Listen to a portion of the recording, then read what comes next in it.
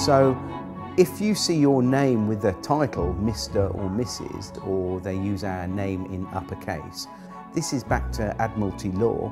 The legal fiction is an abstract term to explain a concept, and so is the term strawman. With debt collectors, people assume when a debt collector comes round that they have actual power. They don't. They have no power whatsoever. They only have the power that you give to them. What do you want? Film this, please. Don't obstruct me. I'm not obstructing you. Right. Show us the warrant. So we don't consent. You need our consent. That's the end of it. Do you mind telling me who you I are? won't tell you anything. So you're a police officer enforcing laws, but you don't know every law, is that right? Yeah, that's correct. 90% of the crime, or 99% of the crime they perceive that is crime, is actually called victimless crime. There is no victims, and crime can only exist if there is a victim. You know, we've seen police officers more interested in becoming debt collectors and enforcing policies, you know, such as speeding tickets and fines and things like that, because they're easy targets. Once you comprehend the difference between lawful and legal, and ultimately what your legal fiction strawman is, the fear of debt collectors, police, and authority just goes away.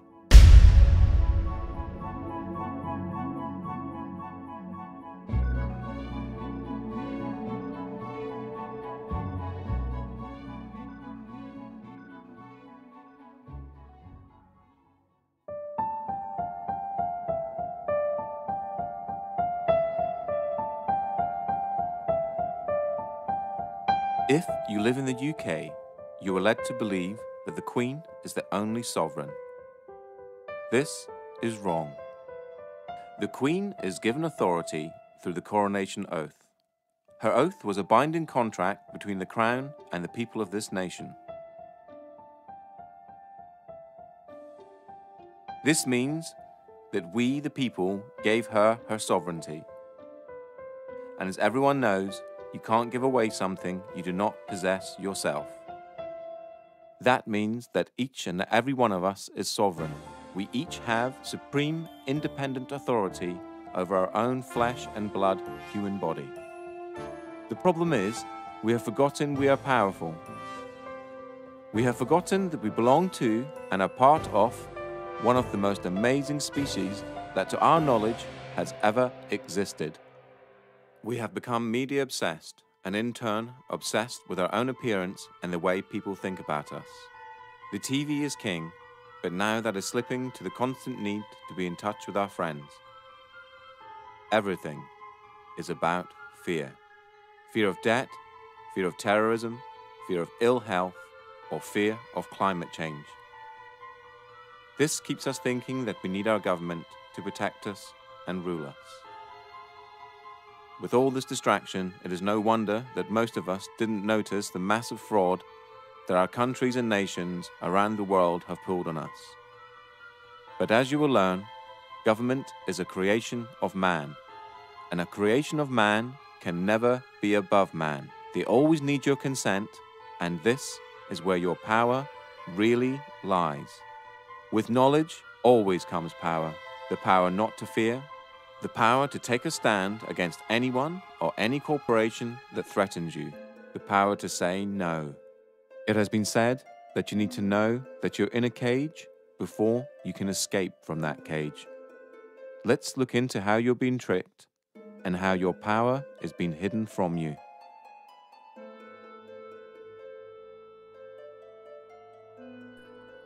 If you've never heard of the terms legal fiction or strawman, then what you're about to learn is something that sounds so astonishing that it couldn't possibly be true.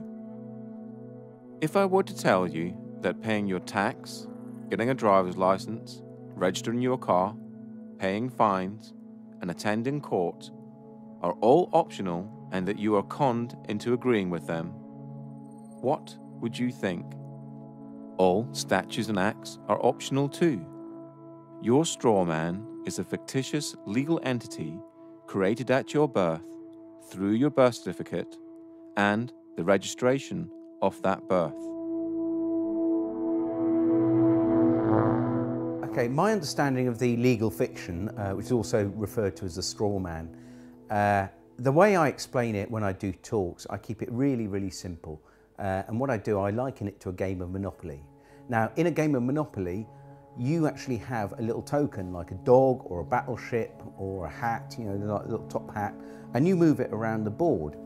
Now, I believe that they actually give us a fictional entity which we can actually use or not use. And I believe this is and a lot of other researchers do as well, that this is your name in either uppercase or with a title. That when each person is born, whenever a human being is born, there's two entities. One is the real entity, which is the human being, the flesh and blood, and the other is a legal fiction, a fictional entity that is nothing more than a piece of paper, the birth certificate. Again, we're duped into believing that these are one in the same, and so we're tricked into representing the legal fiction, the straw man, that birth certificate. So when people get fines and things like that, it's actually consulting the legal fiction, the non-existent entity, the corporate entity that is owned by corporations. You have any interactions with the bureaucracy, okay? They're not interacting with you, they're actually interacting with your legal fiction, because they can't deal with a flesh and blood human. Yeah, they have to deal with another corporation. When you start to break down the words that we use and you start to look at the roots of all these words, and you actually look at what these words actually really mean, you start to get an idea of what's going on. The word corporation is very, very specific, because it's corp and oration, it's dead speak. So a corporation is something that's dead. It's an entity that exists only in a legal framework. It doesn't exist in any other framework at all. It only becomes an entity through legal mechanisms and legal means. In essence, when you were born and far too young to understand, a company with your name was created through your birth certificate. When your parents registered your birth, they actually created a company and handed ownership of that company and you over to the state. It is important to remember that your parents were tricked and had no idea this was happening. This is why the state can take children from their families and it not be classed as kidnapping. They own your child.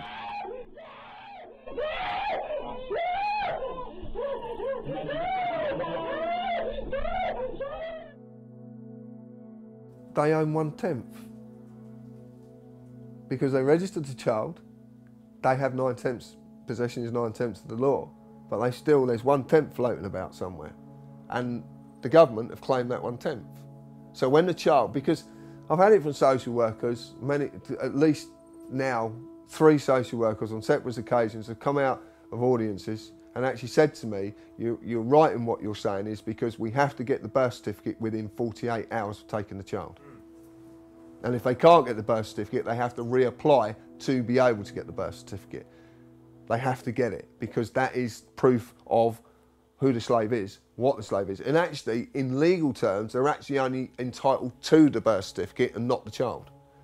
To take the child on the pretense that they are this legal personality is theft. So in legal terms, it's kidnapping. But for social services, can use legal kidnapping, because everything is okay as long as it has the stamp legal applied to it. That includes war, genocide. Anything is okay as long as it's okay, it's legal. The same thing also happens when you register your car. You get a document back saying you are the registered keeper and not the registered owner.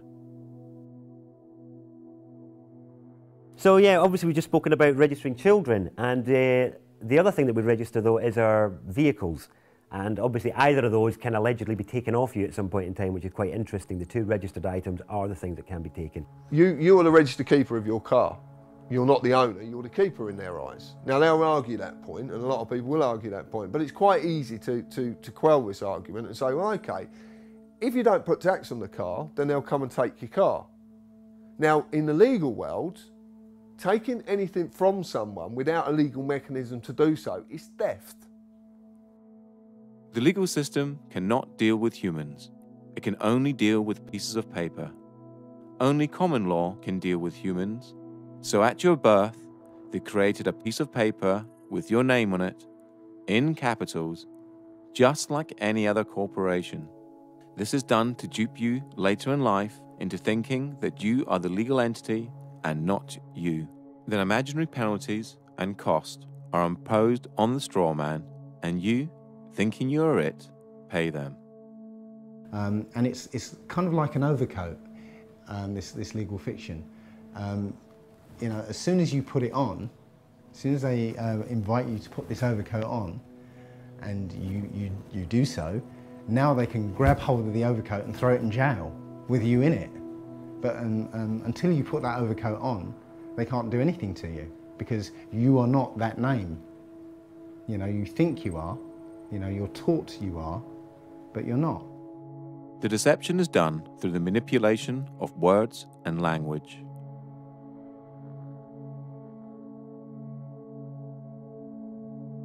But that to me is legalese. It's just jargon that no one really understands, and because no one really understands it, no one ever questions it.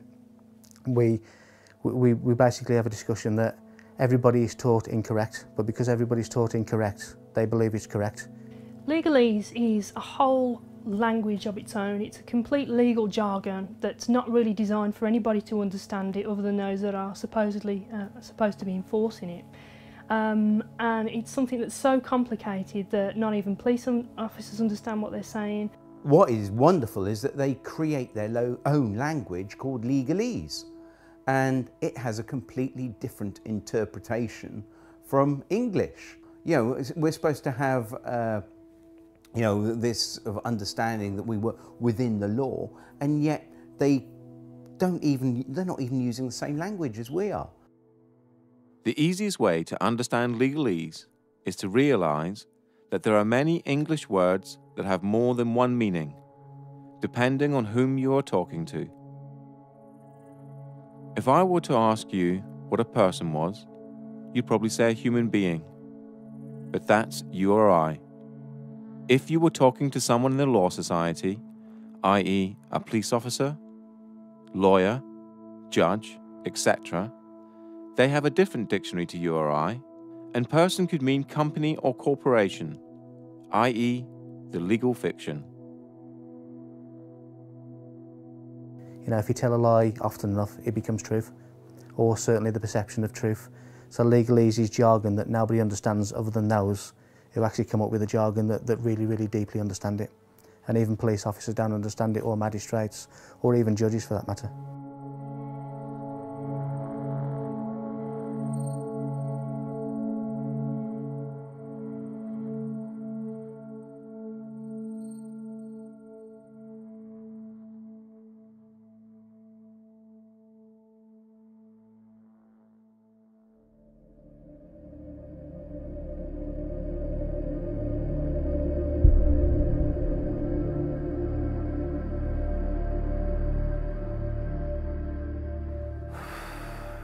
Tax is probably the best way, the only way better than fractional reserve banking to starve a community is taxation. And it wouldn't be that case if the tax was actually spent on the people and on the land, but because it's not, it becomes a starving of the people. This again comes back to corruption. And tax would be fine. We'd be living in an amazing health service, incredible roads, all the rest of it, if all the money that went into the taxation pot was paid for what it was supposed to be for.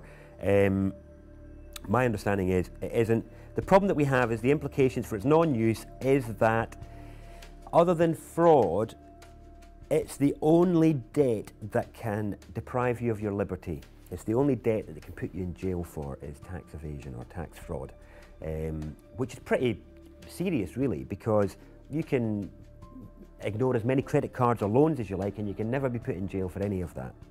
But if you try and not pay your tax for a while, they'll really like to let you know about that. Funny thing is, I don't see many representatives of people like Amazon or big corporates that aren't paying their tax in the slammer. Maybe they should be.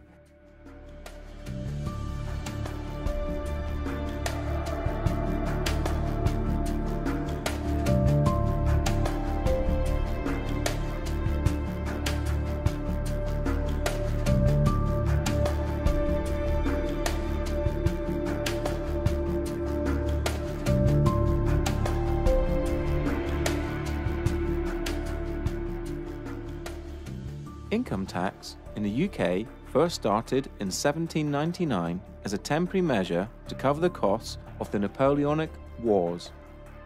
It is still a temporary tax today, which expires each year on the 5th of April and has to be renewed as a provision in the annual financial bill. Income tax was withdrawn in 1816, but was re-established in 1842 and has stayed since. Because of this, human beings are the only creatures on the planet that pay to live on it.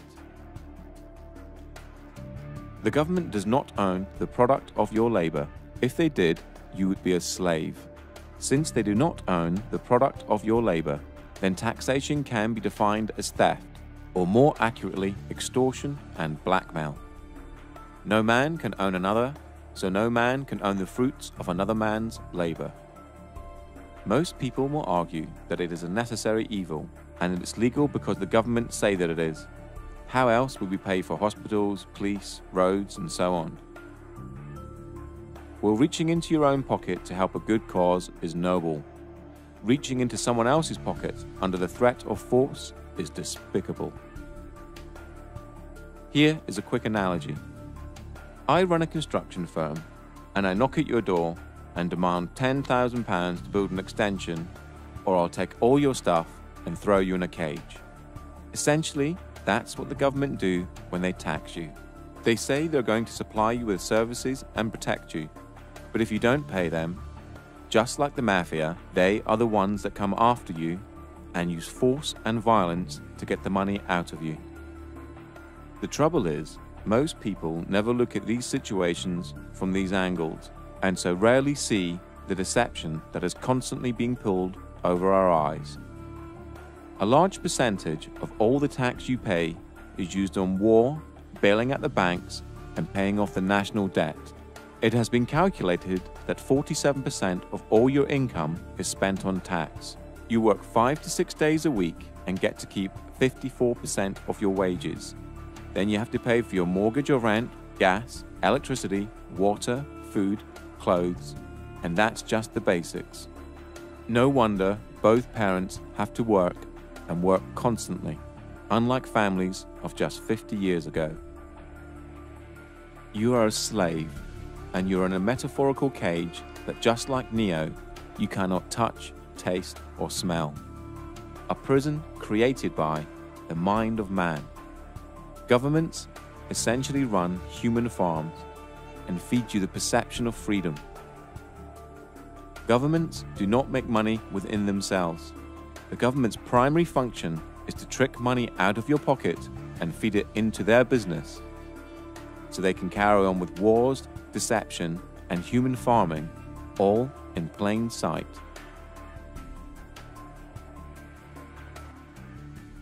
They have no lawful basis for whatever they do. There's, they might claim they have a legal basis. Now, legal is a different thing altogether. It's essentially based on contract. You have to contract with them before it becomes law. This is a prison without bars. This is a prison without big walls to keep them in. It's just a prison of the mind. The main implication of not paying tax is that you'll grow a set of balls and you'll turn into an adult. That's the main implication.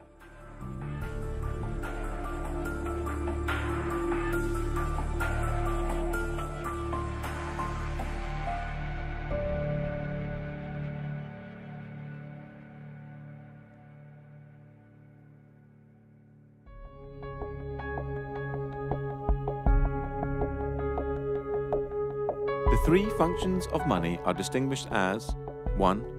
A store of value or purchasing power, the ability of an item to hold value over time. 2. A medium of exchange. Money serves as a medium of exchange, i.e., an asset that the sellers will accept as payment. A medium of exchange allows people to eliminate the use of barter. 3. A unit of accounting, a way of placing a specific price on economical goods and services. As a unit of accounting, the monetary unit is used to measure the value of goods and services relative to other goods and services. Money in its modern form arose from goldsmiths who retained gold and other precious metals in their safes and in exchange they gave certificates to prove the deposits. People then started to exchange the certificates for goods and services, and the goldsmiths very quickly realized they could make a lot of money out of just looking after other people's valuable goods. They're now no longer a goldsmith, but running a deposit facility, took in gold and other precious metals as deposit and issued deposit notes that the public used as money, backed by the gold in the deposit facility's safe.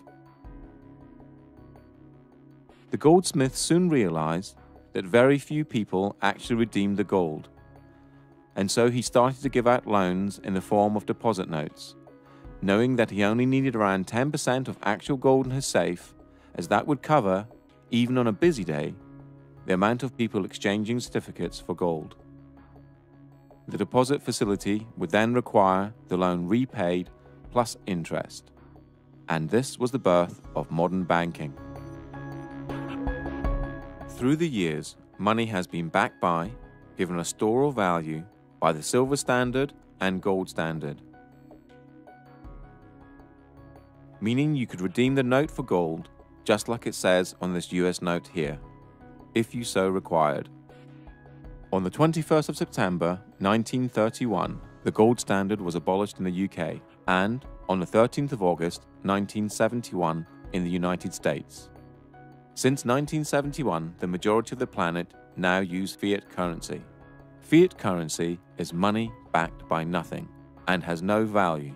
It only has value because it's decreed as such by the government, and more importantly, we all believe it has value. The only entities that have the legal authority to create money are the Treasury and the banks, and they create it out of nothing. Martin Wolf, the Financial Times chief economic commentator, said this: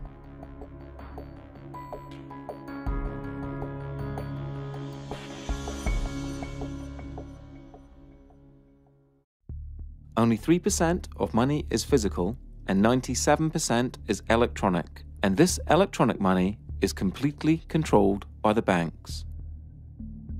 To repeat again, the banks create money out of nothing and then lend it to you and ask you to work using the most precious commodity on the planet, your human energy, to pay back the loan plus interest.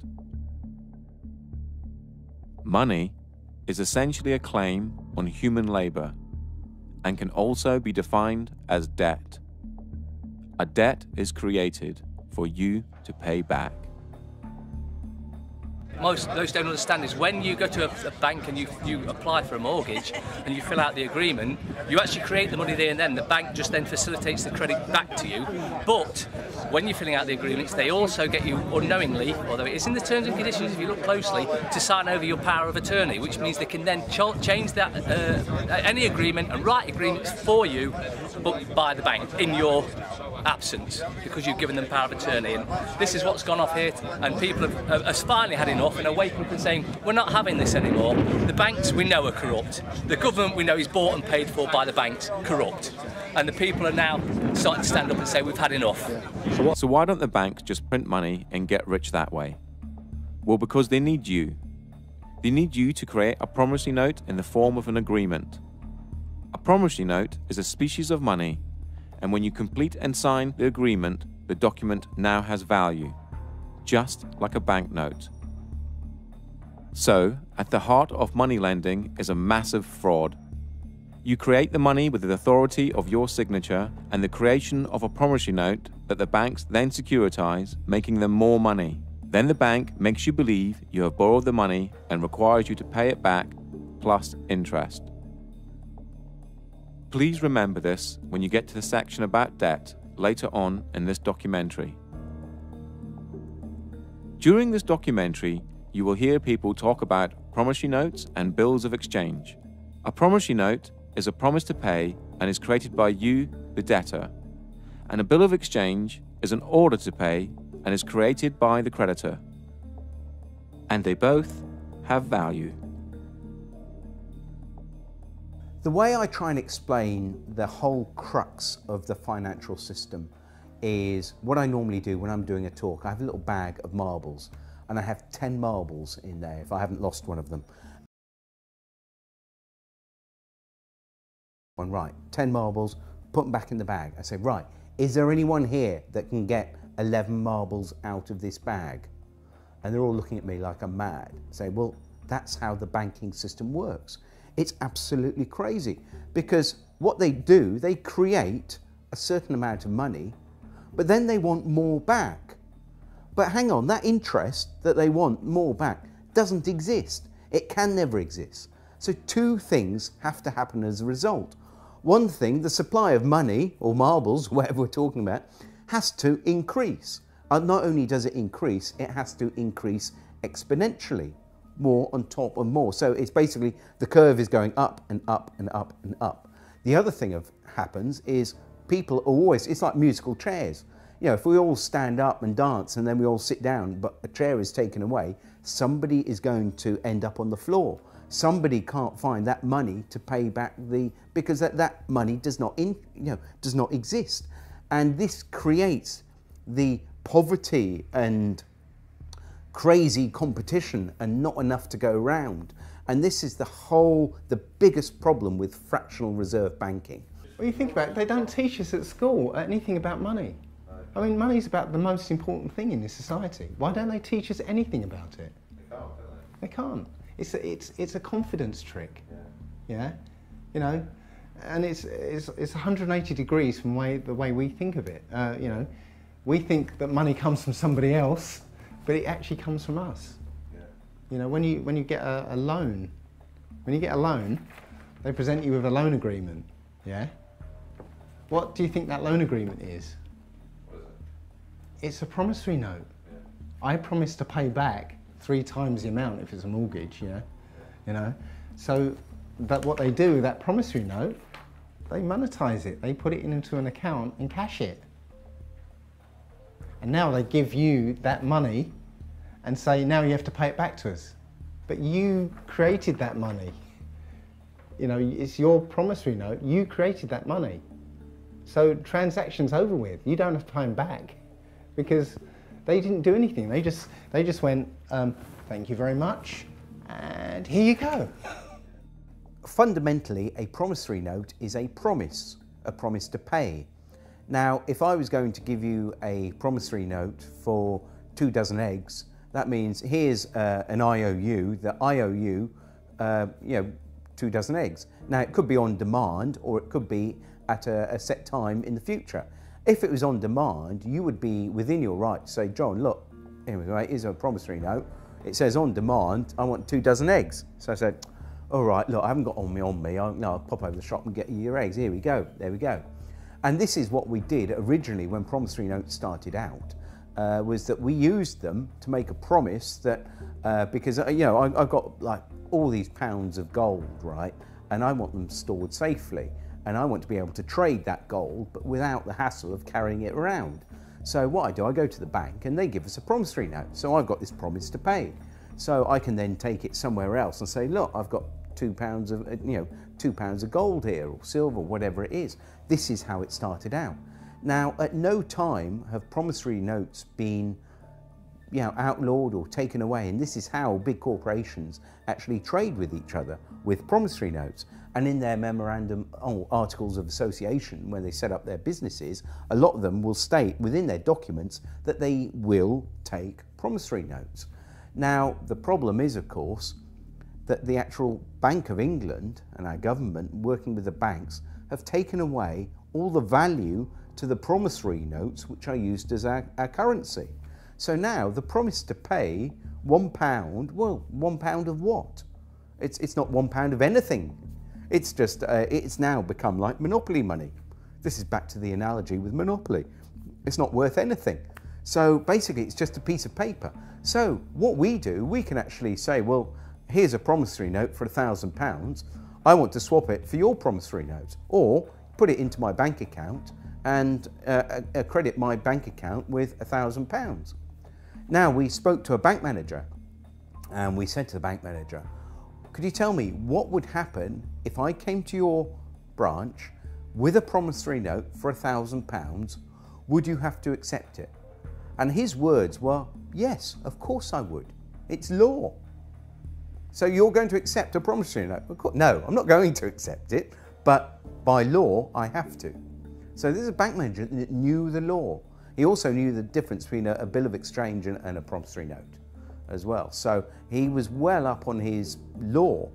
So, yeah, and remember, these are statutes, but because these are companies, they have to apply by their statutes, you see. We don't, but they do. So it's almost like, you know, they create enough rope and they end up hanging themselves, you see. So it's actually, the statute is the way that we actually overcome them, I believe. But, yeah. Because this is evolving, so, you know, as we do things, they do things to counter and so on. But this is evolving. The latest one is along with the remittance slip, other people have created a promissory note, which is literally a piece of paper that says, I promise to pay the bearer the sum of blah, blah, blah. And you sign it, date it, and now that becomes a specie of money according to the Bill of Exchange Act. In fact, the money in your pocket is a promissory note. Somewhere it says, I promise to pay the bearer, and there's somebody's signature on it. And it's actually an invalid promissory note because it's not dated. Or actually, that's wrong. That's actually wrong. It's on demand, so it is dated. It's not actually getting away with stuff. This is the thing you've got to get out of your head, because what's really happening is they're getting away with it. Yeah, no, you're right.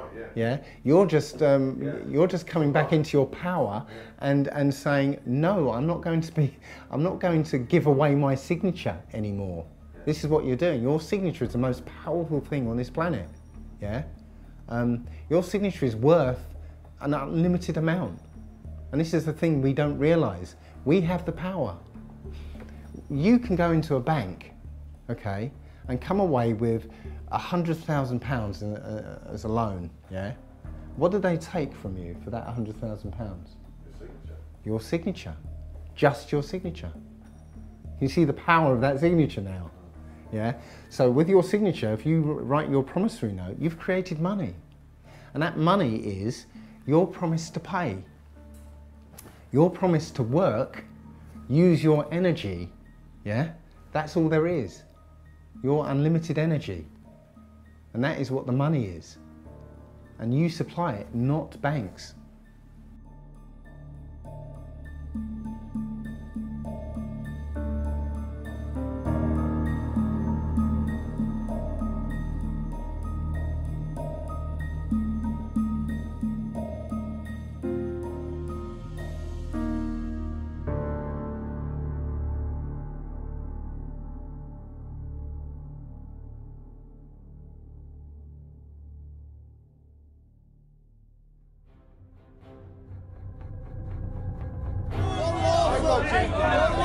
Don't assault me! Don't assault me! Walk back! Don't assault me! Am I free to go? Listen, mate, I'm asking the questions. You're the public servant. Will you take your hand off my car, please? Thank you. I do not consent, officer. I don't consent to a mental promise breaching the peace. But I am sovereign over my human body, and I do not consent to any search. I do not consent to any authority you feel you have over me. I am a sovereign British citizen, and I do not wish to be searched. I am the county court bailiff. No authority. Excuse me, it's our right to film you. It's our right to film you. Yes, it is. Under what law are we not allowed to film you? Because I'm telling you not to film. Yeah, but you have no authority to tell me not to film. Because we're in a public area. James Parisi with the Quincy Police Department. What is your name, sir? That's good to know, sir. Yeah, what is your name? Well, I don't think that by law I have to identify myself if I'm on the sidewalk minding my own business and there's no laws being broken. You said, look, mate, I can't give you the full section. Can't give you the full section because you can't expect me to know it. Is your words, yeah? And I'm saying, well, if I can't expect you to know it, you can't expect me to know it. Hand over your details. Can you show us a warrant, please? I think we've got a warrant for the arrest. Can you show us a warrant, please? Show us your documentation. Show us a warrant, please, with a wet signature.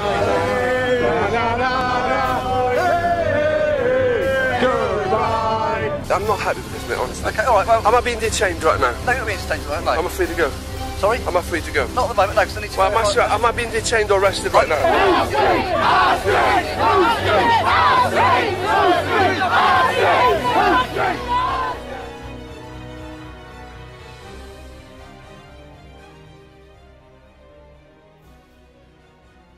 The difference between lawful and legal, as I see, is lawful relates to common law, the law of the land, the law which governs all people, the original law, which is quite straightforward. To me, it's a case of don't cause any harm or loss or damage to any person, and don't cause that to happen to anybody, and everything's good. And you know, that's pretty straightforward and simple. Everyone can understand what that means. Legal pertains to our legal system and where statutes and acts come from, and it's a system that doesn't actually relate to common law. So we've got these two systems running side by side. We've been fooled into believing that they are one and the same, and so when police are policing the streets, we're enforcing policies, acts and statutes which, when looked into, are not actually necessarily lawful. Common law is the law of the land, and laid down over centuries of court cases in front of juries, humans making law for humans. For the severest measure of punishment. Common law pertains to lawful, and anything outside of lawful falls under the legal or no system at all. The legal system covers all statutes and acts and civil matters.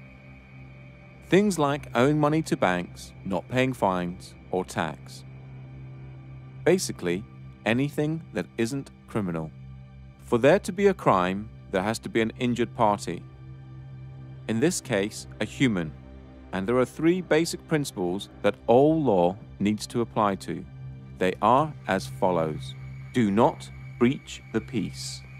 Cause no one else any harm. Cause no one else any loss. Do not use mischief in your promises and agreements. Apart from that, everything else is free rein. Lawful refers to the natural law, the law of the land, okay? And that's not causing any harm to anyone, obviously not stealing from anyone, and not using fraud in your contracts. So basically, you're not doing any harm or trying to get one over on anyone else. Legal refers to the statutes, which I mentioned earlier. And the statutes are basically all the rules of society, and not just, we haven't just got the UK statutes, but we've got all the European statutes. So you've literally got tens of thousands, if not hundreds of thousands of laws, which every day, we could be breaking without knowing. We all know that you can't go around raping and killing and murdering and invading. We don't need fucking laws for that. Like, we'll deal with that as it comes. But anything other than that, what you want to smoke, where you want to live, where you want to take a shit, who you want to insult, not a fucking other adult on this planet. Like, what are you, my dad? Are you my fucking dad telling me what to do? Like, that's how I feel now when police or control freaks try and give it to me.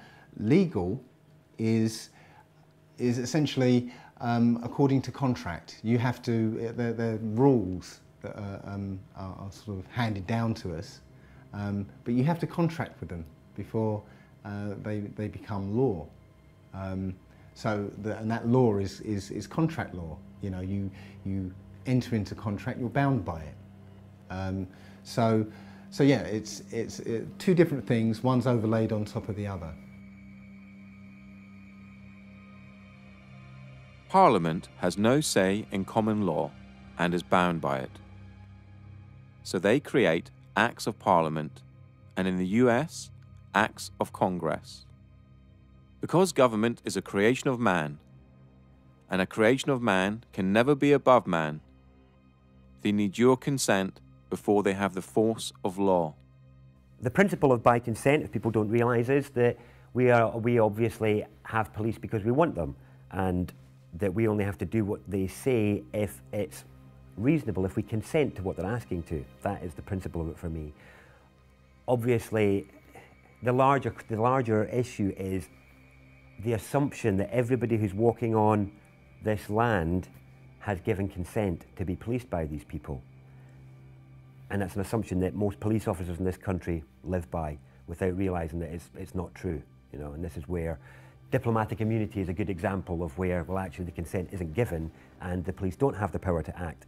Another good example that shows it's all about jurisdiction is that our police have no power at all at the American embassy. But that's on our land, isn't it? And that's another example. Embassies are a good example that shows that jurisdiction is portable. It's not tied to land, it's tied to the party. So I can carry my jurisdiction with me, which is the whole principle of sovereignty in general. My understanding of policing by consent is that, as I said earlier, when a law is passed, for it to be lawful, it has to have the consent of the people. People have to consent to that law and consent to abide by it. But unfortunately, I think we're in a system now where that obviously doesn't happen, but people don't realise that by verbally agreeing with, let's say, a police officer in relating to a parking ticket, that you're entering into a verbal contract, and by agreeing with what the officer is saying, you're consenting to being bound by the law, or whatever the law is. And people, when we say words like, do you understand, when a police officer says to you, reads the caution and says, do you understand, what they're actually saying is, do you stand under our authority? Now again, you know, I didn't know this as a police officer, and even the words that are spoken as a police officer, police don't even necessarily understand themselves. So I believe that people have to consent to a law for it to apply to them in the legal sense, because it's not common law. So when you interact with the police or the court system, they will ask you for your name, address, and date of birth. This is done to create joinder between you and your legal fiction, and to trick you into representing it. Once you agree to represent your legal fiction, now they can deal with you. They can only apply their legal mechanisms if they have the name of the slave they're dealing with. If you state, well, I don't want to give my name, then they can't apply the mechanisms to you because they have no name for their paperwork. And remember, all their systems work via paperwork. It's all paperwork. I think you might be wanted. Well, if I'm wanted, what's the problem? Could be arrested. Well, then arrest me then, innit? I need to establish who you are. No, you don't. If you think I'm the person that's wanted, arrest me, innit? Where do you live? Tell me your date of birth. What? I'll give you what? I want your details now. Lock me up for what? Give me your details. Give me your details. Give me your details. Well, get my details. And I tell you this as well. Yeah, I tell you this as well. I'm not a criminal. I'm a peaceful man sitting out here. I just burn down the system of corruption and pollution that we now represent. But in the meantime, I'll leave you to it, but obviously if there are any problems, then I might have to come back and obtain your details and speak to you further. Look, you have no right to just leave me to it. You have no right to say you're going to come back and ask for my details. I'm me, he's him, yeah. You're you. That's our details. Oh yeah. Am I obliged to give you my details? We've spoken to you. Yes. Okay, we've asked you to leave the store. Yes. Wait a second. Give me your details. And you have my details. Am I obliged to give you my details? You're not obliged to give me your details. Oh, great, okay. Why? How are you defining yourself under the sex-defined ethnicity? Am I obliged to answer that, sir? I do not wish to answer any questions, sir. You don't have to, I'm just asking you. Am I obliged? You're not obliged. I'm not obliged. No comment. Okay, that's fine. What are you doing? Am I obliged to answer that, sir? No. No comment. Okay. Are you going to answer any of my questions? If I'm obliged, I will, but if I'm not obliged, then I won't be answering any questions. Oh, that's fine. Are you going to tell us your name or not? Am I obliged? And then you're getting out your van and coming over and trying to intimidate me. Go back in your van and go away, there'll be no complaints. Stay here, I'll be speaking to your sergeant about all of you. Right, so you're demanding now, are you? Or are you requesting that I give you my details? Right, well, I would politely decline your request. Why is that? What's your reason for declining? Privacy. You got an ID or driver's license on yourself? Yeah. You stand with us? Nope. Not gonna do it. What's your name and badge number?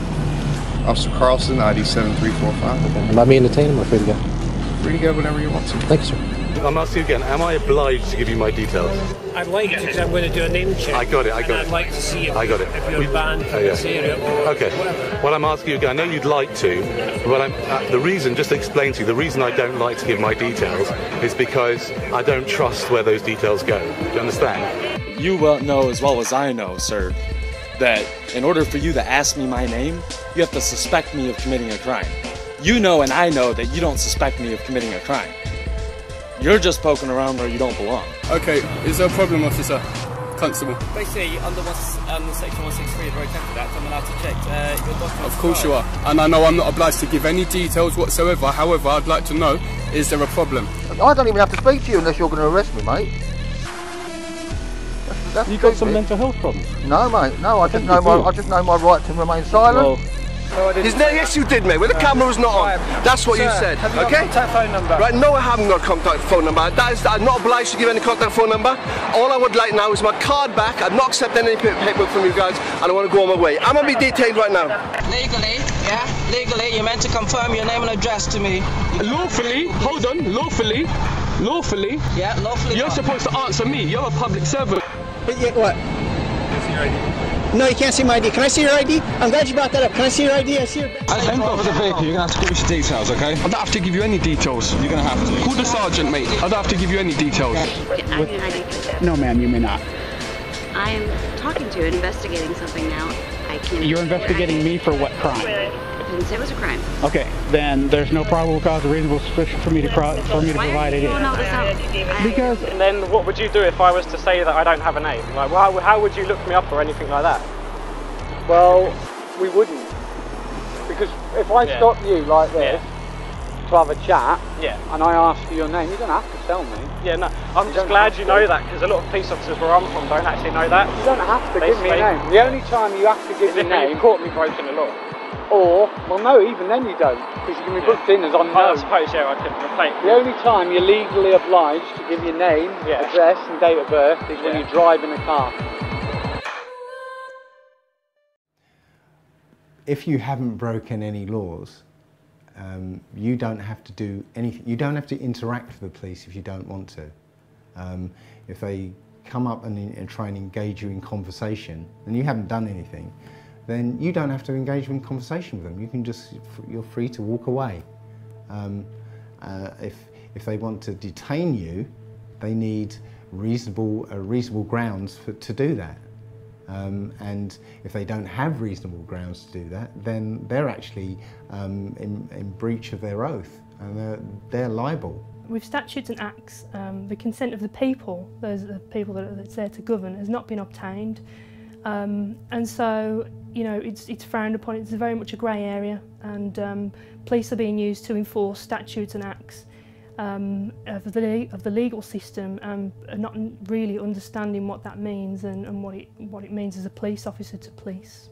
I believe that Black's Law Dictionary states that a statute is a legislative rule of a society given the force of law by those who consent.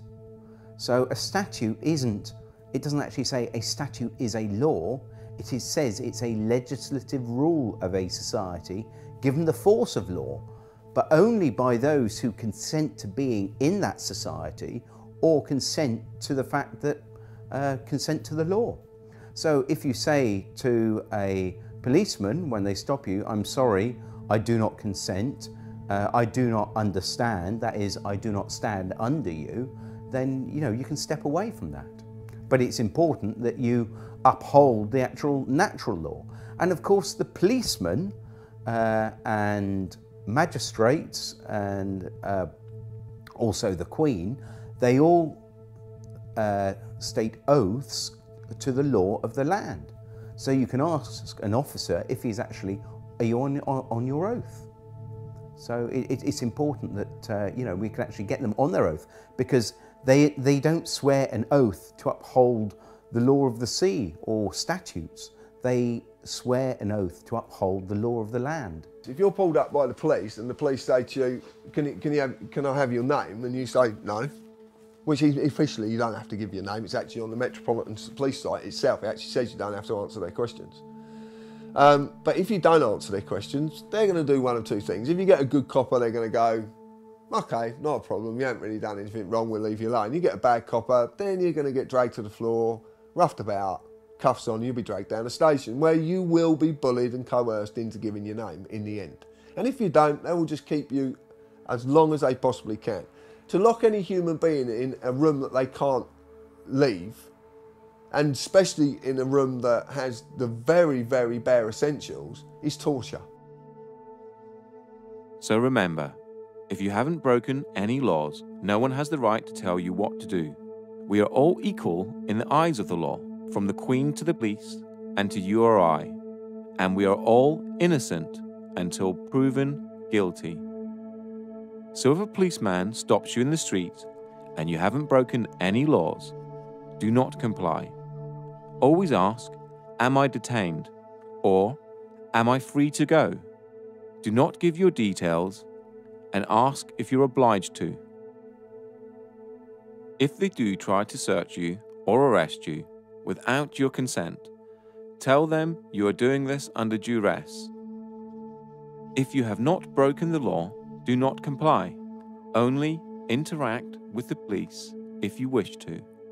If you do not wish to, do not consent. The more of us that do not comply, the less likely this country will become like Nazi Germany or Communist China. The police swear an oath to the Queen, so ask them if they are under their oath. If they reply yes, they are bound by said oath and can only uphold common law.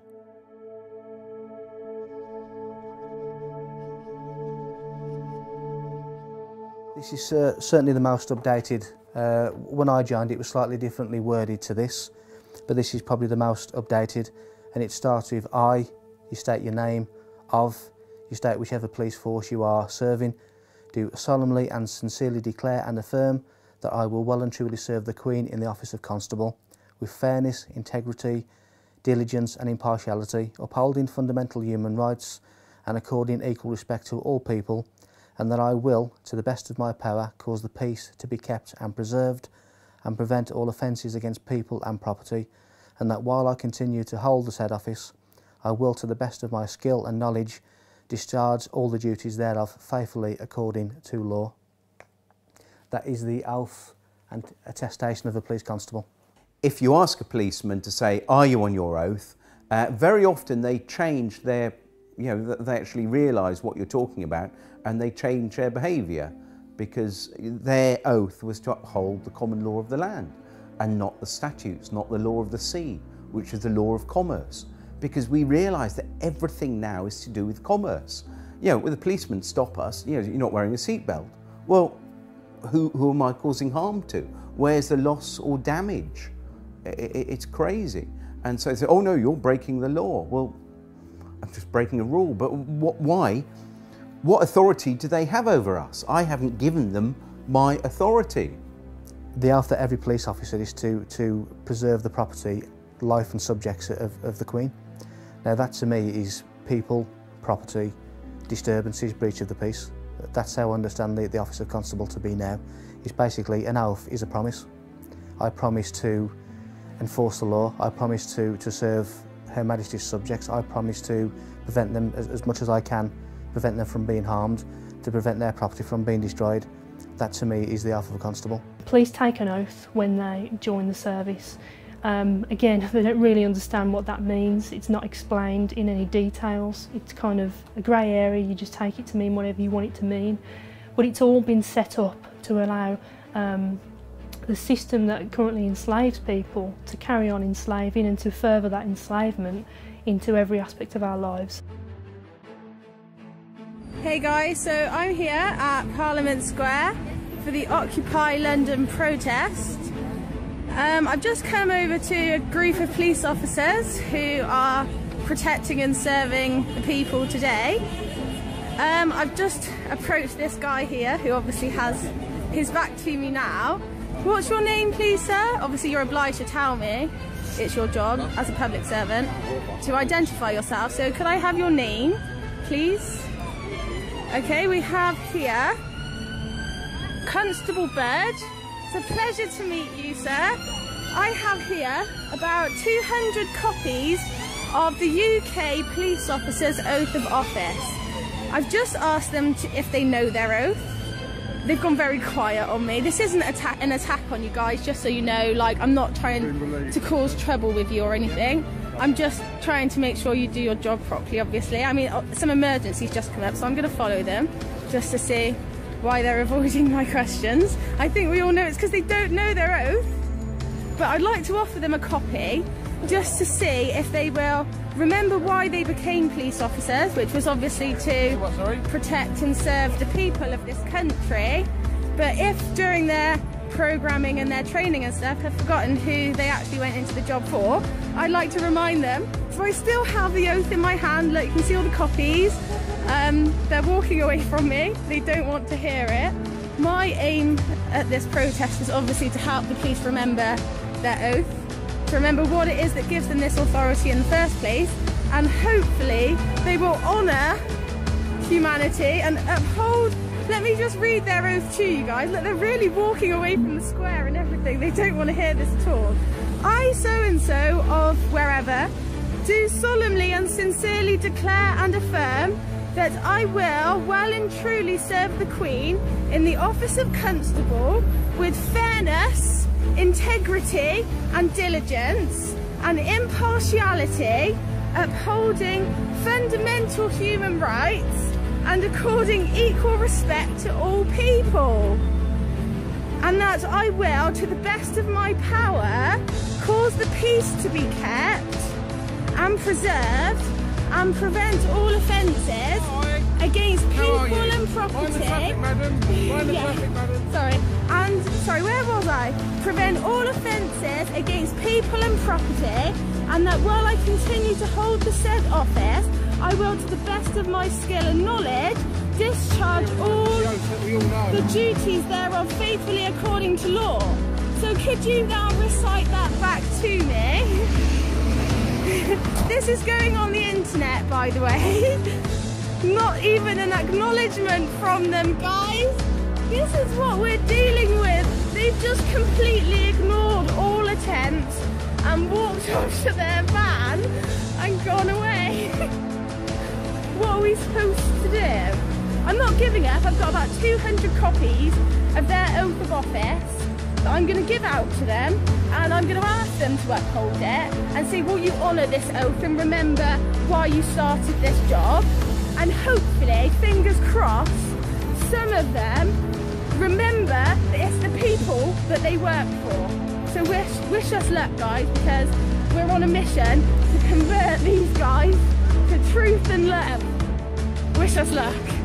Namaste.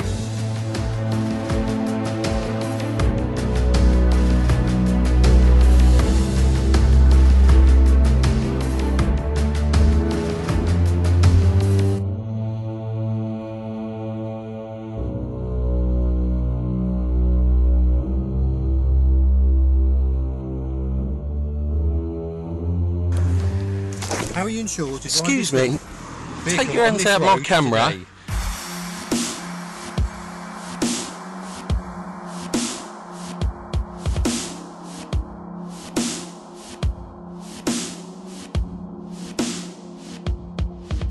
So I've seen many sorts of videos on YouTube and the like recently where people have been filming encounters with police officers, and they're basically been told that they can't film. Well, if you look at the Metropolitan Police's official website, it actually states that you can film police officers. If it's in a public domain, if it's in a private domain, then obviously that may well be different, because there's certain laws of corporations and whatever that may prevent that. But certainly if you take a camera or a phone and you record the encounter, there's nothing illegal about that at all. It maybe help as a witness, as an accurate account of what's being said, so there's sort of no ambiguity at a later stage. But certainly not illegal to film anyone in a public domain. There are simply no laws preventing you from filming in public. This also includes the filming of the police performing their duties. Here is a letter that was sent in 2010 to all police stations regarding filming in public. Dear colleagues, guidance for photographers. I am writing to you in my capacity as chair of the ACPO, Communications Advisory Group, which sits in the presidential business area. There have been a number of instances highlighted in the press where officers have detained and deleted images from their cameras. I seek your support in reminding your officers and staff that they should not prevent anyone from taking photographs in public. This applies equally to members of the media and public seeking to record images, who do not need a permit to photograph or film in public places. ACPO guidance is as follows. There are no powers prohibiting the taking of photographs, film, or digital images in public places. Therefore, members of the public and press should not be prevented from doing so. We need the cooperation with the media and amateur photographers. They play a vital role as their images help us identify crime. We must acknowledge that citizen journalism is a feature of modern life, and police officers are now photographed and filmed more than ever. Unnecessarily restricting photography, whether for the casual tourist or professional, is unacceptable, and it undermines public confidence in the police service. Once an image has been recorded, the police have no power to delete or confiscate it without a court order. Yours sincerely, Andrew Trotter, Chief Constable, Chair of ACPO Communications Advisory Group.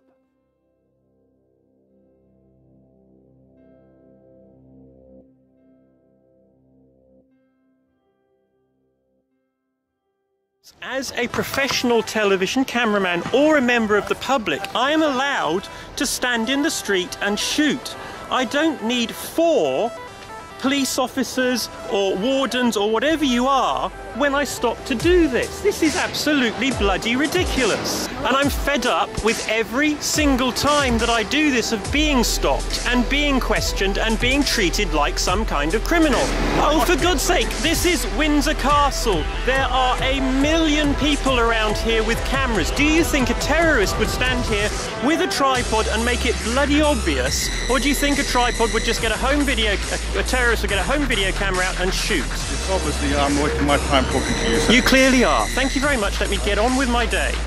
I'm not arguing, I'm asking you a question. Can I film anything in public, in the public? If it's against the law to film in public, then everybody with a camera would be breaking the law, wouldn't they? What is the actual law saying I'm not allowed to film you? Nothing. There is no law to say you can't. Okay.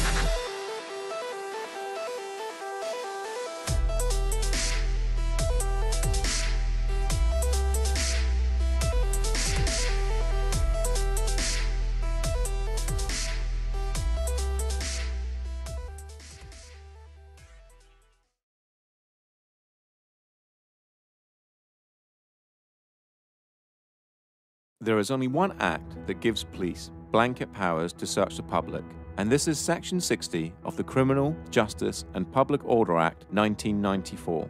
But this needs to be authorized by an inspector or above, and only if he or she suspects that instances involving serious violence may take place and that persons are carrying dangerous instruments or offensive weapons. The order will cover a specific area, normally a town or suburb, for a period of no longer than 24 hours. In a nutshell, if there has been a riot or a gang fight or something of that nature, a Section 60 may be brought into force, and anyone in that area can be searched without reasonable grounds for suspicion. All other bases for searches need reasonable grounds for suspicion, and they must follow Go Wisely. Officers conducting a stop and search will work through a process called Go Wisely. If officers do not follow Go Wisely, they leave themselves open to an assault allegation and the search itself being unlawful. The police currently have over 20 stop and search powers. They are mainly for weapons, drugs, stolen property, or articles intended to damage property. Those made using powers from Section 1 of the Police and Criminal Evidence Act, commonly referred to as PACE searches, are the most common. Go Wisely is a mnemonic that was created so the police could easily remember the terms laid down in Section 1 of PACE.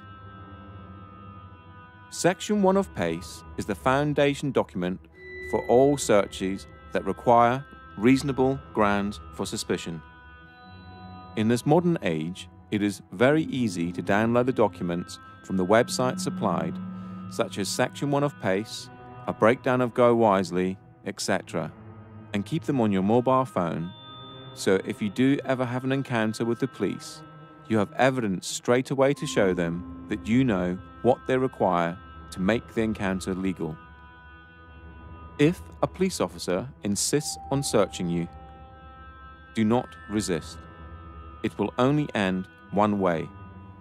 Tell the officer that you're alarmed and distressed and you are being searched under duress, and make it very clear that you do not agree with the search and only sign the paperwork if you want to. Signing the paperwork means you agree to being searched. Take a lesson from the previous section and always film your encounters with the police. This tactic works twofold. Normally, when you pull a camera out, the police completely change their attitude and work to a more professional standard. Secondly, you have evidence of the entire encounter in case the police officer tries to make any false allegations against you. If you are being searched under the Misuse of Drugs Act 1971, the police officer must comply to go wisely as laid out in PACE Section 1. The root power for the search comes from PACE Section 1 and they must adhere to it. If the police do not follow PACE Section 1, then the search can be considered unlawful and an assault charge can be filed against the officer or officers, as with R v Bristol 2007, where the police refused to give their name and the station they were dispatched from. From the mnemonic, go wisely, the most important aspects for you to question are grounds, object, and lawful reason. Ask the officer what are the grounds for the search and the object of the search, what he thinks he will find, and what laws allow him to do this. This is important because the police have to justify why they have stopped you and record this, and asking the questions makes it harder for them to stop you without reason. The point to all this information is, the police cannot search you unless a Section 60 is in place, without reasonable suspicion. You can, in such cases as a drug search, refuse by not giving consent, as laid out in the Drugs Act 2005.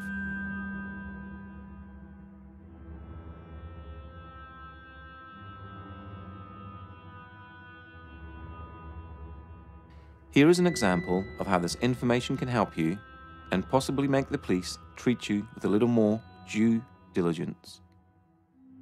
If I can be searched under Section 23, misuse of drugs. I do not consent to the search. You don't get a choice, my friend. What do you mean I don't get? Wait, hold on. I don't consent to the search, and you just told me I don't get a choice, yeah?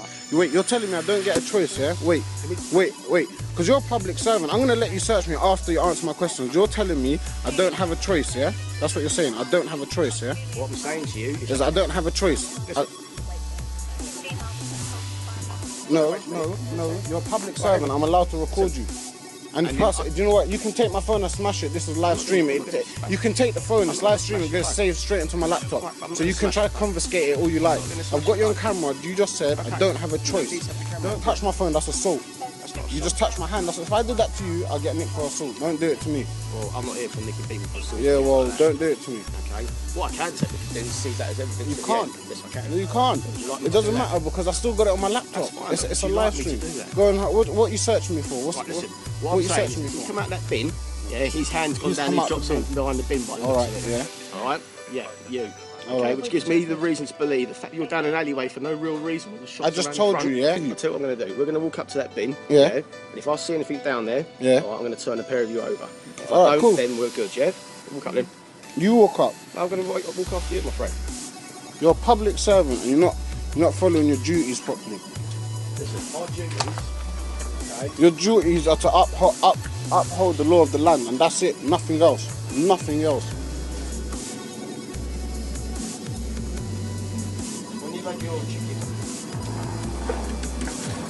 You're not obliged to tell them, but we don't have to tell them.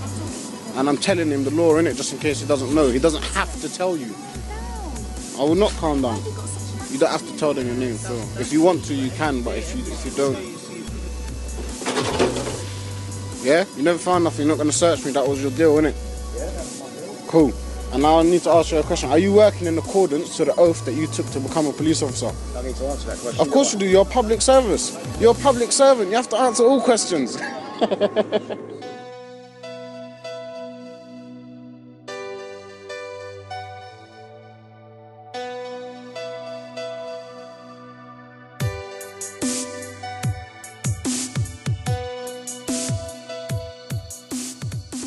How do you feel about being searched for knocking on the door? I feel like an animal. I feel like I'm being thrown against the wall and told to empty my pockets. Yeah? This is like a legit gang. How often do you get stopped and searched? Every day. Every day? Every day.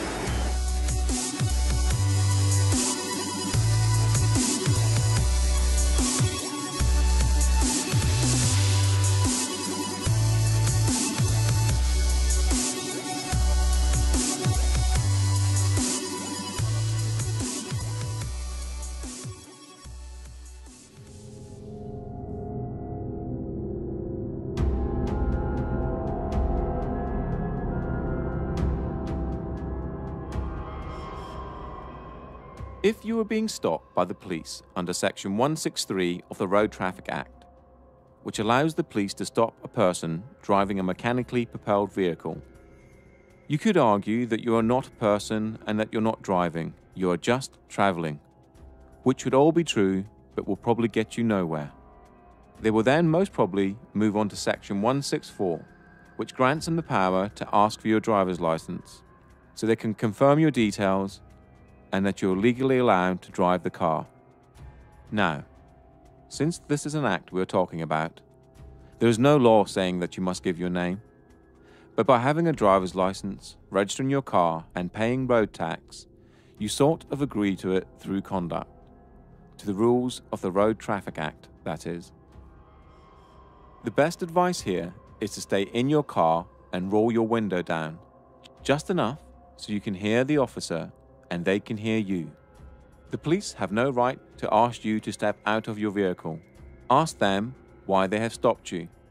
If they reply Section 163, Section 164, or Section 165 of the Road Traffic Act, it is just to check documents, so give them your license or give them your details. If they require any further details, for example, your insurance documents, ask them for a producer. This is laid out in Section 165 and allows you 7 days to produce documents at a police station of your choice. This could also be the key to not having your car towed if the police cannot confirm you have insurance. It is clearly laid out in Section 165 that you have 7 days to produce your documents before it becomes an offence. The police have no right to grab your keys out of your vehicle if they're stopping you under Section 163, 164, or 165 of the Road Traffic Act. If you wish, respectively decline to answer any other questions. Officers have to be in uniform to enforce the Road Traffic Act, as it is a statute. Plainclothes officers cannot use Section 163, Section 164, or Section 165 of the Road Traffic Act, or enforce any statutes or acts that do not contain a criminal element. Through extensive research, the makers of this documentary now believe that the majority of PACE stop and searches and stops under the Road Traffic Act, Section 163, are for intelligence gathering purposes, and this is why they are on the increase and officers are not trained or forced to remember the wording of individual acts, as it would contradict with what they are doing.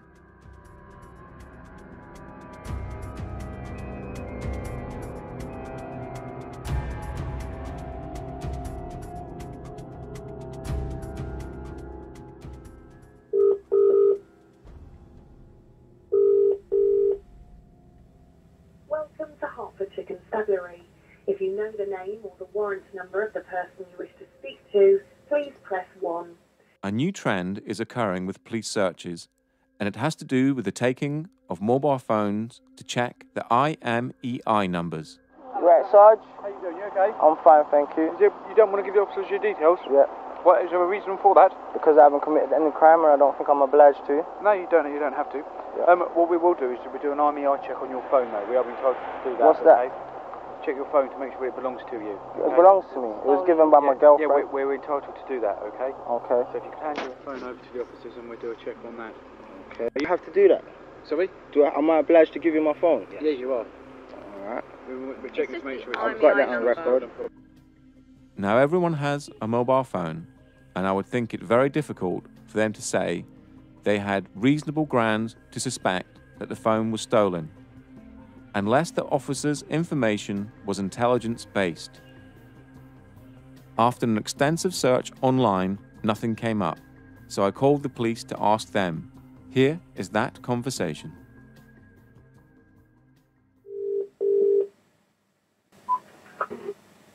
Please, how can I help you? Yeah, hi mate. I don't know if I've come through to the right number or not, but I just got a really quick question about police procedures. Okay, go ahead. Yeah, a friend of mine a couple of weeks ago was stopped in the street. It wasn't in Hertfordshire, it was in London. But he was, when he was stopped, they took his mobile phone off him and said they were doing an IMEI check. What is the legality behind that? Because I couldn't see anything online on the website or on the police website or what act it is or what powers they're using to do that. There's no particular powers required to do that. If they believe that it could be a stolen phone, or they're checking the legality of the phone to check that it isn't stolen, then we have a link with the monitoring company that provides the EMEI numbers. Oh, okay. So there's nothing I could find online that actually says this is a part of a PACE or part of an act or anything like that. It's just quite literally. No. This is the old-fashioned sort. The old term used to be suss and deal. You know. Yeah. If they've got a reason to believe. Yeah. Then they're in their full rights to check the IMEI number. If there's no problems, return it. If it is stolen, then deal with it. Okay. Can someone refuse, or is it mandatory? Yeah, you can refuse. But if they've got reasonable cause to believe, then they can take the phone and the person to the police station for further inquiries. As you can hear from the conversation, the police need reasonable grounds for suspicion. That means they must suspect that your phone has been stolen before they can take it and perform an IMEI number check. This seems to be a new police tactic to try and gain your details through underhanded and mischievous means.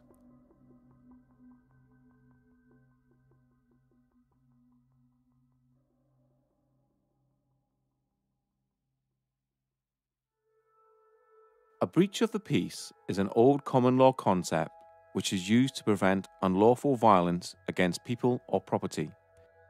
A breach of the peace is not a criminal offence in itself. However, special powers exist for the purpose of stopping or preventing anyone from breaching or threatening a breach of the peace by committing unlawful violence. A breach of the peace are actions which harm another person or harm his property in his presence, are actions that are likely to provoke such harm. A breach of the peace may occur on public or private property. There is no criminal offence for breach of the peace for which someone can be prosecuted. The power exists to prevent a breach of the peace. An arrest can be made, but only to remove someone from the situation or if an imminent breach is reasonably anticipated. This means that if you are arrested for a breach of the peace or to prevent a breach of the peace, you cannot be charged or prosecuted, as it is a preventional power. A breach of the peace is covered more extensively later in this documentary in the section regarding bailiffs.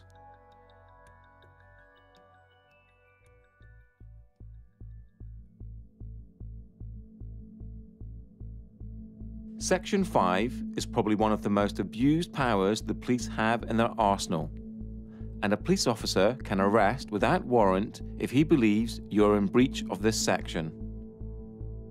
Since February 2014, the word insulting has been removed from the Act to move into line with Article 10 of the Human Rights Act. This means you can say whatever you wish as long as it's not aggressive in nature or provoking violence. The best advice is to stay calm and not swear or make threats, and as long as you have not broken the law, harm, injury or loss to a fellow human, you will be fine. Just remember this: most police officers respect being respected, and you will have a greater chance of moving on with your day if you do so. But always stand up for your rights. These are the most common types of police interactions, but there are many more acts they could use to try and stop you in your everyday life. Just remember that it is all online, and you have the right to check if you doubt what the police officer is telling you.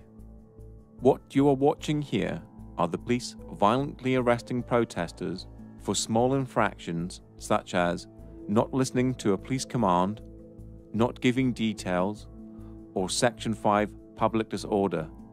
They have committed no crime and are now essentially being tortured. The police seem to be able to get away with horrendous acts towards people and in some cases treat the general public worse than criminals. For example, imagine someone is arrested for assault, then taken back to a police station and refused to give his name. Would the police then throw him to the ground and assault him until he gives his name? The answer in most cases is a resounding no. That would be torture. Article 3 of the Human Rights Act, that was incorporated into English law in 1998, states, "No one shall be subject to torture or inhumane or degrading treatment or punishment."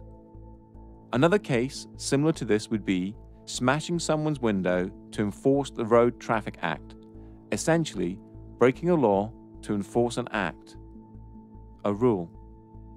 The police need to go back to policing, preventing a breach of the peace and protecting people and property. Upholding rules should never be done by force. You are a sovereign entity, and no one has the right to tell you what you should or shouldn't do or how you conduct your life if you haven't broken any laws. If someone had that power over you, then you would be a slave. Think about it.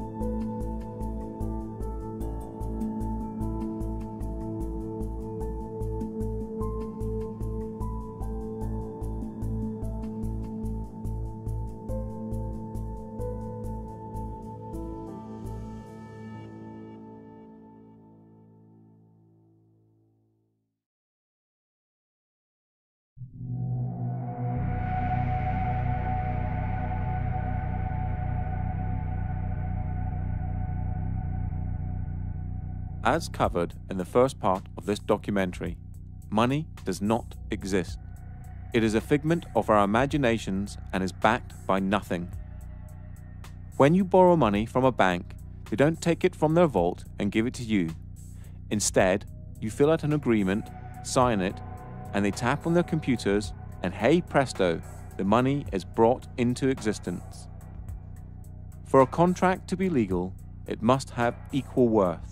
The bank basically give you nothing and expect you, using your own human labor, which is the most valuable commodity on the planet, to work to pay it back. This alone renders the contract void. Debt and the whole industry associated with it is central to the control system that surrounds you. Possibly the only times that you feel intimidated in your life is for police encounters for non-criminal activities and when you owe money to a creditor, and then consequently the debt collectors or bailiffs they send after you. How, in 2015, do we still have scenes like this? Contracts and debt can never be remedied by force. We will show you that debt collectors and bailiffs have no powers except in very extreme circumstances, and only as a last resort, meaning everything you're watching here is completely unlawful. Even when force is authorized, it is classified as reasonable force and cannot be used against a human. Owing money is not a crime, and you can never go to prison for not paying a debt. The whole of the debt industry runs on fear and ignorance. So now when debt collectors call, the first thing, well, not that they call me anymore, but if they did call me, I think now the first thing I would do is say, thank you very much for paying off my debt. That's really kind of you. You know. And they say, what do you mean? I said, well, you bought my debt. You might have only paid 10p in the pound for it, but as far as I'm concerned, you've paid off my bank account. Thank you very much. I really appreciate it. So yeah, and the great thing is you can have a laugh with them, you know, because you don't take it. You know, what happened when they first started calling me, I used to get really nervous and my voice would start going all wavy. And, you know, my heart would start going and I'd be on the phone to them because I felt really guilty because I felt I'd done something terribly wrong, getting into debt, you know. And then I realised that the whole system is designed to get us into debt and designed to, the fact is the debts can't be paid off. And every single politician that comes on the television and says, oh, we've got to make cuts and, you know, we've got to do this and they're trying to cut our little local hospital down here in Swanage. Well, the fact is that it doesn't matter how many cuts we make, we can never pay off the national debt. Or we can't even keep up with the interest on it because it's growing exponentially. And so this is all part of this control mechanism to keep us poor, to keep not enough to go round. When in fact, you know, if it wasn't for the money, we would have complete abundance. With debt collectors, people assume when a debt collector comes round that they have actual power to do something to you, anything to you. They don't. They have no power whatsoever. They only have the power that you give to them. They're kind of like third-party, you know, strangers, interlopers. You know, they're kind of interfering in your financial affairs. You know, you didn't contract with them. You know, you don't know who they are. They've just turned up on your doorstep, demanding money. You know, who are they? You know, so what they do is they bully you or trick you into contracting with them. And if you contract with them, now you've got a contract with them. They can chase you for money and hound you for money. They'll have a legal right to come after you, but they have nothing until you give them that.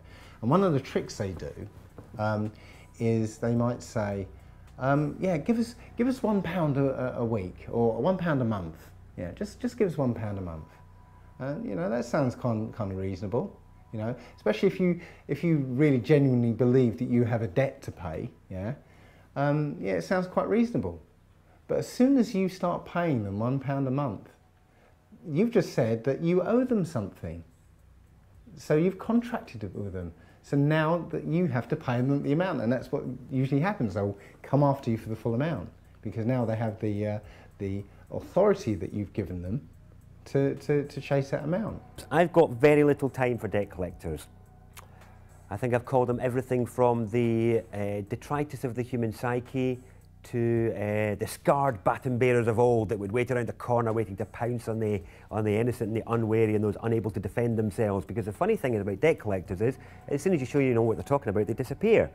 So they are actually only there to bully money from those who don't know how to take a stand or don't know what their rights are. Yeah, a very low opinion of debt collectors. To the people who are worried about debt, let me quote a friend of mine who I will call Jay, because I'm not going to name him because he still works for the Royal Bank of Scotland. He's a credit risk underwriter for Royal Bank of Scotland, quite high up. And on the trading floor and all the kind of stuff he does, they have a saying: the only person that owns a debt is the person who worries about it. And it's as simple as that. Don't worry about your debt. It's not real. Okay, it's real in the extent you fucking agreed, but it's not. No one's going to die, nothing bad's going to happen, no one's going to get thrown in debtor's prison because it doesn't exist anymore. The reason why Western capitalism is crumbling is because people are starting to be wise to the fact that it's a big bullshit circus charade run by those in charge to make sure that they stay rich. And it's common knowledge in the BBC, Guardian, New York Times that in the last 5 years of recession, the rich have become fucking much richer and the poor have become poorer. If that's not enough cause for revolution, I don't know what is. But people, the only thing that holds people back with anything is fear. My advice to deal with debt collectors or to deal with anybody else is get informed. If you understand what you're talking about, you have a much more powerful position than if you don't know. If you don't know what you're talking about, You are at the mercy of people who pretend to know what they're talking about. My advice is get informed, understand your rights, understand their rights, what they can do and what they can't do, and then you're in a much better position to fend off any illegality or anything that goes against what should be done. Since the financial decline starting around 2007 to present, caused by the banks and then subsequently bailed out by public money, the effects of which are still being felt across the world.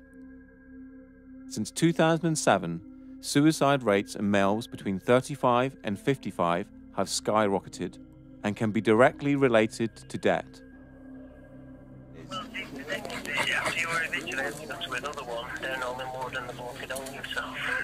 Oh, right. So you had to go to another eviction in Hollywood and the bloke had hung himself? Oh my God. Oh no! It's not good, is it? Really? It's not Seriously? Good. Our heart goes out to Bloody hell. Everybody. Right, well, I'll just make this question. What are you doing to people? This is what's going on. Have you finished today?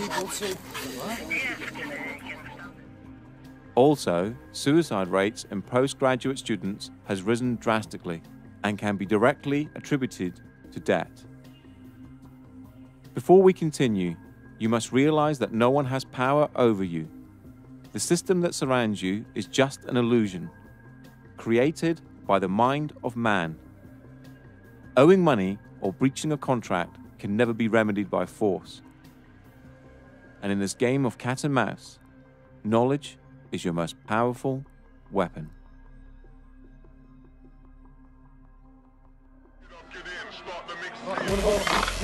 Fill this, please. Don't stop me. I'm not stopping you. Right. So was the water. What are you going to do? What are you going to do? Take it back. Where's he going? What is he doing? Stop that! You're being really stupid. Why don't you get some respect for yourself? Have a bit of dignity. Show us the warrant, please. I think we've got a warrant for the arrest. Can you show us the warrant, please? Show us your documentation. Show us the warrant, please, with a wetting signature.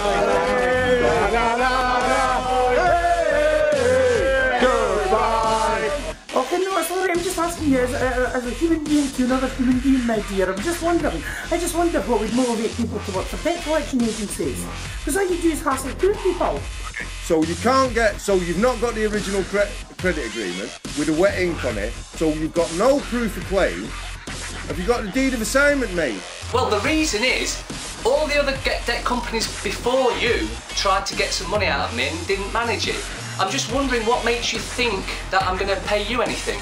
So what the council's done is handed it on to a different set of private bailiff called Marston, High Court Enforcement Officers and Certified Bailiffs. Right, I'll just tell you something now, right? Council tax, yeah? You cannot force entry. Go and bully somebody else. Yeah? I hope you enjoyed wasting your time. See ya! See you later! Bye-bye! See how fucking quick, hey, see how quick you just fuck off.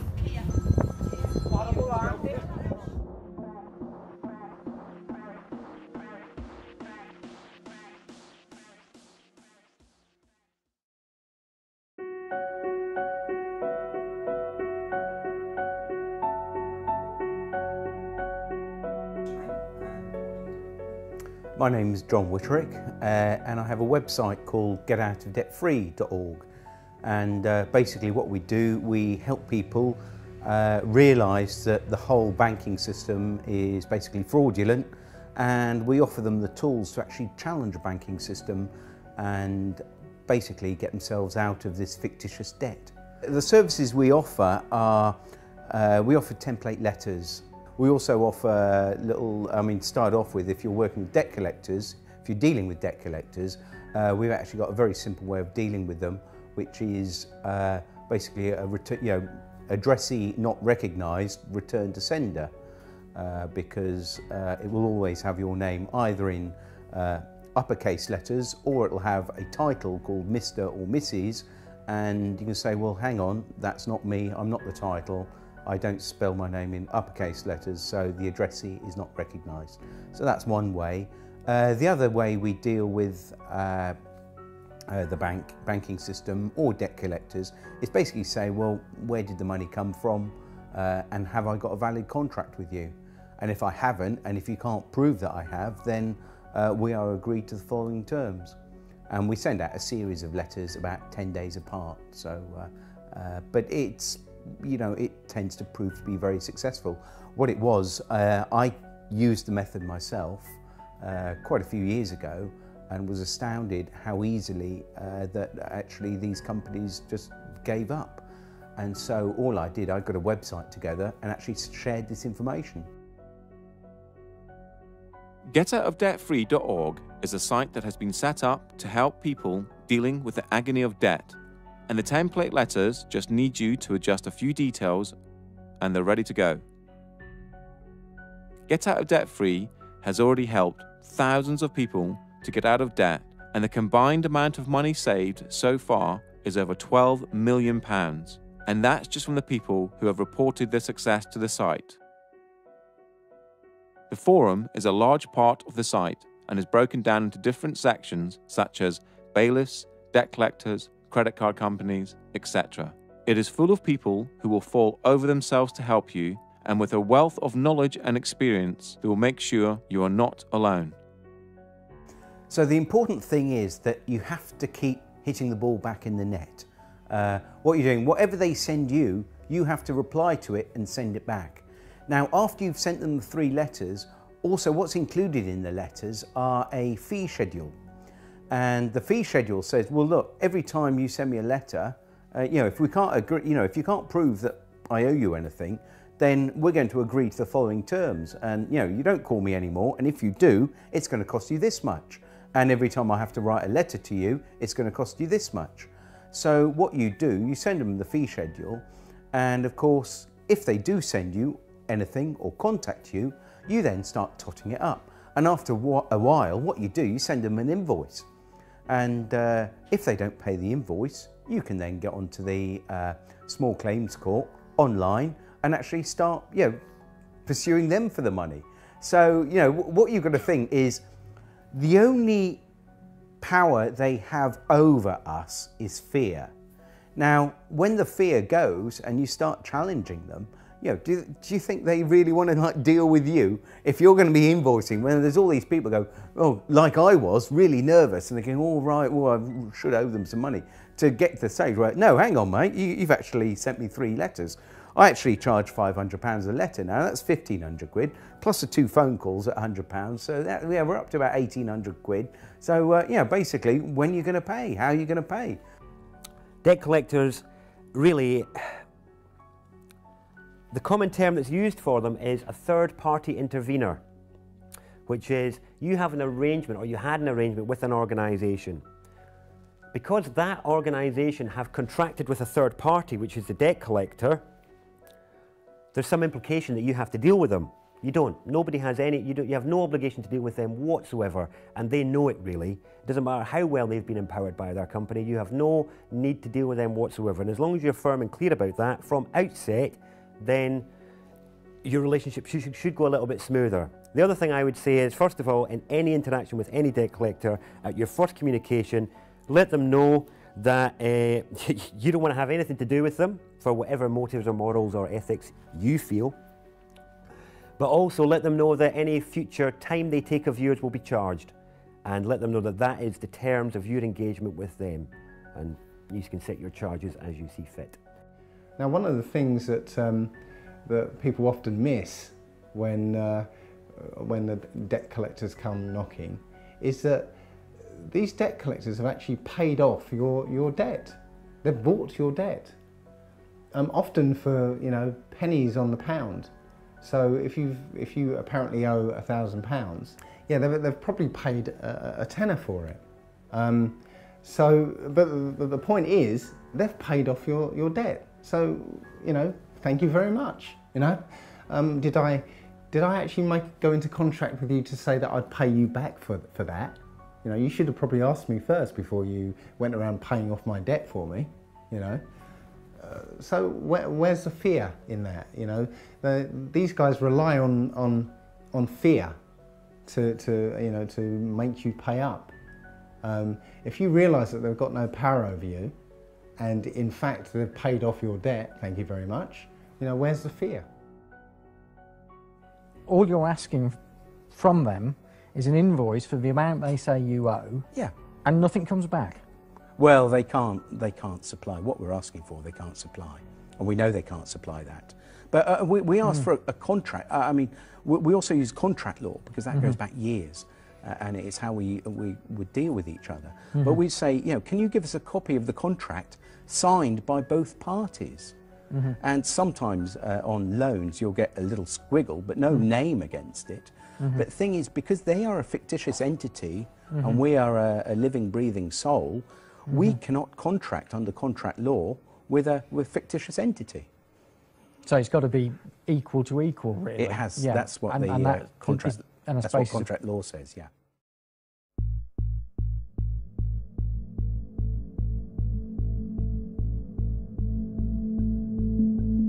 Debt collectors have no rights of entry. If they turn up at your door, they can only negotiate how you will pay, nothing more. If they make threats pertaining to more power than they actually have, then they are breaking the law. Normally sending the 3 letters as described in the previous section, plus an estoppel, is usually enough, and it works in nearly all cases. If an agent of a debt collection company turns up at your door, you do not have to deal with them unless you want to. The best thing to do is to not open the door and wait until they go away. If you open the door, go outside and close the door behind you. Take your phone and film the encounter. Tell them you do not want to deal with anyone at the door or over the phone, only by post. Ask them to leave your property, and if they don't, or make threats, call the police. They will have no warrants, so the police must ask them to leave, as it is a civil case. They have no power, only empty threats. We deal with bailiffs quite differently from how we deal with debt collectors. So if bailiffs suddenly say, oh, we want some money, the first thing we would do is, you know, if normally they contact you by post first. And we would just make a differentiation. We're talking about not court bailiffs, but we're talking about private bailiffs. And so for banks and things like that, it's always private bailiffs. So court bailiffs are a little bit different and a little bit specialised. So, but if we're dealing with debts, as you know, and the website is, we'd be talking about private bailiffs. Now, the thing is, they actually have very, very few powers, if any. So the first thing you do, you send them a removal of implied rights of access. So you send them a document you can download off the website, which removes their implied rights of access. Now, what you're doing, you're removing that common law right from the bailiff to be on your property, which means that as soon as he sets foot on your property, then he's committing a trespass, which you can then, you can then sue him for. So you make that very clear to him. You can then put that notice on the door or on a window so that it's visible when they actually come onto your property. That's the first thing you do. It's a good idea that everything you do, if they actually turn up at your property, the first thing you do, ideally if you've got a front and back door, you'd go out the back door, lock it behind you, okay, and then go round to the front and meet the bailiff. Make sure you have a camera at all times and view everything. Notepads are great. If you have a notepad and a pen as well, you know, if there's 2 of you, one with a notepad and a pen, another with a camera, it automatically you're watching them. You know, they realise they're being challenged, and that, you know, they can't push you about if you're recording everything, and you're well within your rights to do this. The other thing you ask them with the bailiffs, you always ask them, can I see a signed warrant from the court? Now, it has to be signed by an actual judge, not signed by anyone else. It is very unlikely they will have this, unless they have this and give it to you to read, and you can then read it through and take notes. But you can then say, right, I then want to contact the court and actually ensure that this person that signed it is in fact who they say it is. Otherwise you're here, you know, under false pretenses, and this is fraudulent. Very often, it's very rare that they actually have anything signed by a judge. So gentlemen, there's bailiffs on the doorstep, the concept of illegal debts, and how you actually deal with them when they're on your doorstep. So who'd like to take that? After that. Well, first thing you've got to understand is that the standard bailiffs have no power whatsoever. They will tell you they can come in your property whenever they want and remove property. They cannot. They're like vampires. You have to allow them in once. If you've allowed them in, they can come back and possibly break into your property and remove it. If you don't let them in the first place, there's nothing they can do. My son was dealing with a particular bailiff called Equita, who were threatening to come around and remove his property. And he showed me the letter and he got a little worried because it says, we would prefer you to be there, but if you're not, we will remove property anyway. And just to put his mind at rest, I actually phoned up the bailiff and stated that they'd said they were going to come and remove property, to which they replied, yes, we can legally come and remove property because once we've had a walk-in possession order. Now, a walk-in possession order is when they've actually walked into your property and started jotting down what you've got. If you never let them in the first place, they can't get in. And the bailiff admitted that if we've not entered your property, we cannot get in. One of the tricks they will do is try pushing past you. Right. If they touch you, that's assault. Call the police. What, just touching you? Touching you is assault. Okay. So they can't push their way in, force past you, that's assault. If they do that, call the police there and then. And they will back off, and also threaten them with a Form 4 warning, which you can send off to their certificating court, and they basically could lose the job for that. Right, I'm going to go. What are you doing? Film this, please. Don't obstruct me. I'm not obstructing you. Right. Show us the warrant. Give us the keys. Show us the warrant. The warrant. Let me have a look at the warrant. Bring 999, please. See it. 999. 999. You're not going in without a warrant. You don't tell me what to do. I will. I just did. Yeah, well, you're wrong. I'm wrong, am I? What am I wrong about? Where's your warrant? Go away. There. Where's your warrant? You got. Can you see that? Let me have a look at the warrant. How you doing? There. You trying to be heavy here or something? Are you trying to intimidate me? You know what you're trying to do? You said 6 times, can I see the warrant? There is the fucking warrant. I want to see the warrant. Hand me the warrant. You're not you are here. And of course, they can't break into your house. That's the other thing. Everyone thinks, well, they can't. You can let them in. Once you've let them in, basically they can then go in again. But what you do not let them in. You make sure the house is locked at all times. Except for in exceptional circumstances listed here, criminal court fines, income tax, or, if it's a business, can reasonable force be used to gain entry, but only as a last resort and only after all other avenues have been exhausted. The wording here is reasonable force. Bailiffs cannot use force against a person, and it states it here in Schedule 12 of the Control of Goods Act, and here in the Criminal Law Act 1997, and on the gov.uk website. The problems arise when bailiffs do not understand their powers and misinterpret the words of the acts, which is easy to do as they are so complicated. Bailiffs tend to pick the parts of certain acts that suit them best. A prime example of this is when the police attend and the bailiff shows them a court warrant, walking possession order, or something of that nature, and then they show this part of Schedule 12 of the Taking Control of Goods Act, where it states it is an offence to obstruct a bailiff. The police will state that they are there to prevent a breach of the peace, and if you obstruct the bailiff, they will arrest you to prevent that breach of the peace. This can be broken down to a tale of the tape to show the position of each person in the situation. You, a living, breathing human being. Human rights are absolute. Only unto the law. You are man or woman, the highest authority. You are trying to protect your property. The bailiff works for a corporation, has a fictional title and is representing a fiction. No right to use force against a human. Has some sort of court order. The police officer is a public servant. You are the public and the bailiff is not. They are there to prevent a breach of the peace.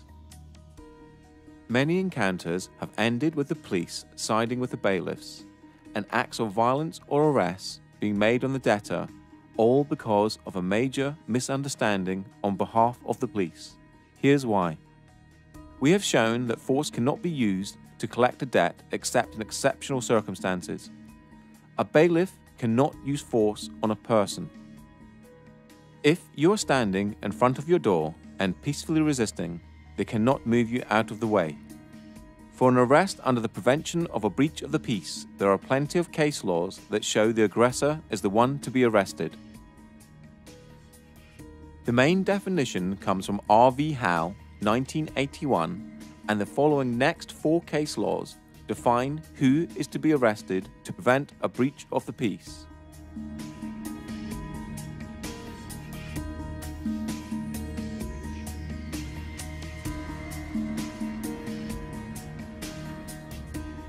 You cannot be obstructing a bailiff from his duties, as using force on a human is not his duty.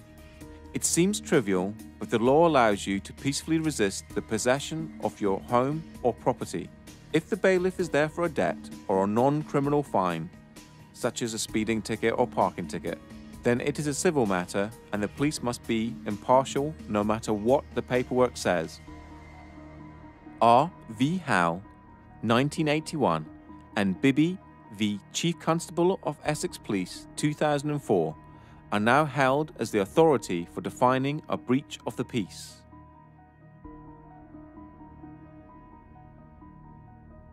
The main one to remember is the threat must come from the person to be arrested. That means if a bailiff tries to touch you or move you out of the way, they are the one to be arrested.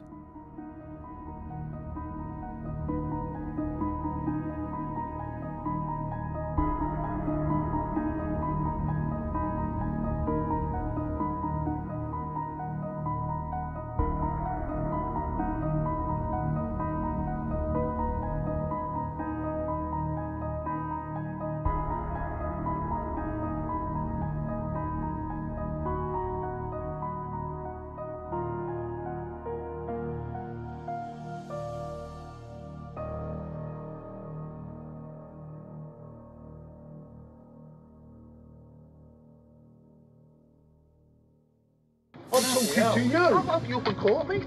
Oh, please do. Oh, I will do. What's your name? Higgs. H-I-G-G-S. First name, Paul. Date of birth, 5/9/55. I'm being intimidated and threatened. Your opinion is worth less than something I might trod on. You! What's the matter with you? How many of you are there? What's it got to do with you? Hello? You're committing trespass and fraud and theft on people. That's what you do for a job, and you should be disgusted with yourself. That's what you do for a job. You're a thief. Go away, you ain't having it. Too many fucking massacres today and more coming down. And Monet even started. They're all tweeting, texting. With 200 people in the street. You haven't got the firm. Because we got the firm. Look how many fucking people. Yeah, we got Can we report a crime, please? These criminals here, please. These criminals are Constable. trespass on our land. And can you please explain that the evidence is not admissible if it's not signed? This is not signed, nothing's been signed, it's inadmissible, and you will be trespassing if you come on this property. You can't force your way into the property. What are you doing? You're breaking the law. No, you're breaking the law. We're filming you. Who are you? We want some ID, please. Have some ID. We can have some ID. Why are you trying to force in here? Let's go. That's a warrant of control for the unpaid penalty. And where's the magistrate's signature? Don't need a magistrate. Oh, yes, you do. So you can call the police if you wish. You both have no power here, so you should leave, because we will ring the police. You can do that, but it will be deemed theft. Leave the land. Leave the land. Leave the land. Thank you very much. Leave the land, please. Come on. He's got no authority. He's a locksmith. Get him off the land. Thank you very much. You need to read this in relation to this eviction today. We're not allowed to use any force or violence, and that would be laid at Magistrates Court tomorrow for a summons against anybody here who authorises or who issues violence for this eviction. It's simply not allowed. I'm pretty sure of that. I'm pretty sure it's not just a job. Yeah, I'm sure it's vocational. You're doing the right thing. Yeah, you swore an oath to protect us, the people, not to protect them, to protect us.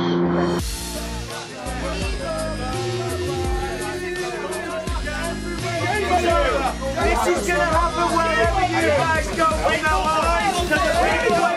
You people need to really think about what you're doing, please, before it's too late. And don't be arrogant, Mr. Koresh. You really have got a problem there.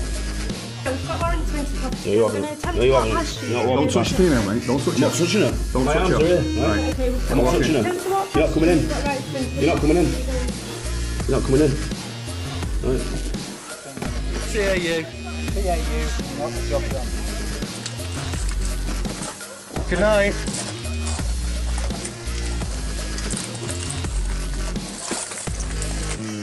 Law. This is criminal. This is trespass.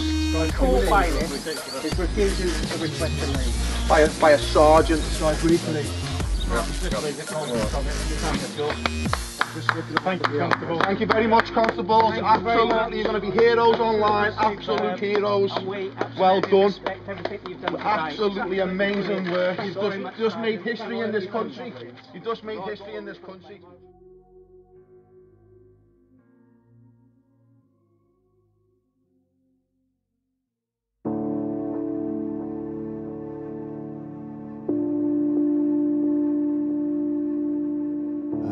In this society, there is no way of actually living free at this point. I've had the idea to find some land somewhere, you know, buy a piece of land and build my own house and live apart from the system. The system will not allow you to do that. They will come for you and kick you off your own land and force you to live the way they want you to live. What I feel is quite important is people need to get educated. People need to start waking up and realise what's going on around them. Generally, people tend to only give a damn really what's happening when it's actually on their doorstep and it's happening to them. But unfortunately, we can't wait for that to happen. We need to realise that we're all one and the same. We all need to look out for each other and protect each other, because we've got a system now that's been built up around us. We've got a corporate web of an empire that's completely taken over every aspect of our lives. So, to people who are worried about debt, again, don't worry about it. You got family, you got kids, you got real problems in life. Worry about those. You know, debt is not something to worry about. Fair enough, some people have mortgages, but again, as I said earlier, you start dancing with the devil, you're going to get burnt. You know, you play with fire, you're going to get burnt. You're going to sign agreements that banks own your house, you're going to get burnt if you don't pay that. But in terms of consumer debt, you know, personal loans, unsecured debt, fuck it. Yeah, you won't be able to get a mortgage for 6 years. And who's got enough money to save up to buy it for a deposit for a mortgage? Anyway, I don't know. So just don't worry. Live in love. Get Out of Debt Free we've got one piece of the jigsaw, but there's so many things that need fixing on the planet, like health, education, law, everything. There's so many pieces, and I've been at, I think, 8 different festivals this summer, and I've seen tens upon tens of, probably 50 different speakers, and all of them have got a little bit of the jigsaw, and I'm sort of just trying to see how together that we can build a new sort of reality based on fairness, you know, because when you realise that, hang on, they're spraying stuff in the skies, they're putting stuff in our water supply, and you know, they're cutting down rainforests, and these are all problems. Now, I've got the answer to one of these, but you know, to change the world, we've got to sort out all these problems, I feel. The people stand above the government stand above citizens. And in America, we've taken the term citizen from them, but citizenship was actually created with the abolition of the slave trade. And it was so that slaves could be given the same rights as the free people, but without the same power. So the citizens were always going to be ascribed their rights and responsibilities by the government. And it was so that they could keep a finger on the ex-slaves. You know, whereas that's now been applied to everybody everywhere, and now obviously you have good citizenship classes at school, and citizenship is on the curriculum now. So all this is being not brought in for us, it's been brought in for a couple of generations' time, when it's totally normalised that everyone is a citizen who only has rights and responsibilities because the government gave them to them. And the standing as the people will be long forgotten by them. The sadness of this is that there is a lot of people out there that are involved in the commercial construct and are doing things every single day for one reason, that's basically to survive. So they have to go to work every single day and know that what they're doing is not moral. But they have to do it because they feel that there is no other way they can support their families. They are taxed to the hill. Everything that they've got they are threatened with its removal if they do not comply. That's a very, very sad situation, because that means that the human being is being controlled by a construct and can't escape that construct, and it gets worse day in, day out. They want a way out. Ignorance is our fault. Not being up to speed with what's going on is our responsibility. We're giving our power away to people who are using it against us. People need to understand. People need to wake up to what's really, really going on before it's too late. And stop looking at the mainstream media, stop looking at the mainstream newspapers, start looking at some information that's real and is relevant, because otherwise we're all going to be microchipped, we're all going to be controlled. We can barely do anything now, having to ask the government for permission to protest against the government. Our freedoms are being taken away by the day, and people are not noticing because they're being distracted with other things, from religions, from TVs, from celebrity gossip. We need to be adults about it, we need to open our eyes, and we need to really, really see what's happening. Otherwise, we're going to be in the middle of this new world order, this complete one system of control, and we're all just going to be barcodes. And that's the way it's going, and that is the true reality of the world that we're living in at the moment. 5 years ago, when I was looking for letters to actually send to the banks, there was nothing on the internet. Nobody was like talking about this apart from Mary Elizabeth Croft, who I based our letters on. And I thought, oh, this is wonderful. And I was thinking there must be template letters out there for, you know, after the book that she'd written. There was nothing. Now we've got websites and forums and loads of different letters out there for dealing with banks and debt collectors. You know, so that's how far in the last 5 years consciousness has shifted. People are waking up. Now when we hit the 100th monkey effect, that's when everyone wakes up. It's like a new film that's like no one has heard of, and then suddenly it breaks through and everyone's talking about it. And I feel that people suddenly realise, my goodness, we've been had by the banks, the governments and the corporations. And with endless war, with endless poverty, and keeping us on that treadmill.